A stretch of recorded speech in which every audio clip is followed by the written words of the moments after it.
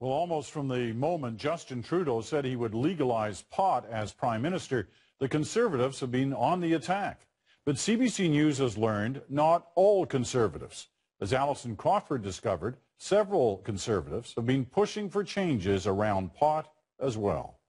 He's sending the message that recreational drug use is okay. On radio and in print, the Conservatives are attacking the Liberal leader for his plan to legalize marijuana. Even so, a growing number of Conservative MPs and senators say it's time to give police the option to ticket and not always charge those caught with small amounts of cannabis. We want something else. The only tool can't be the one tool we have.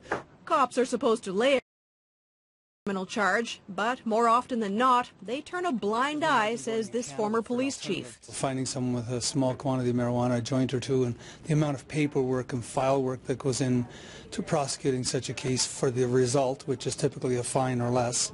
Last summer, Canada's police chiefs called on the federal government to give police discretion to lay fines.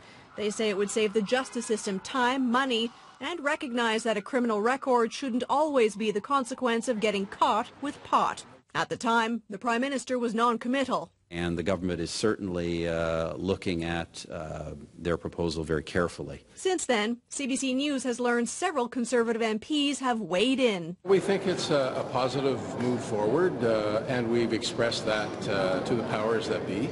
The chair of the Conservative Law Enforcement Caucus says the government would have to take care in how it communicates any new legislation. I guess the proviso would only be that we don't send out the message that we think possession of marijuana is a good thing.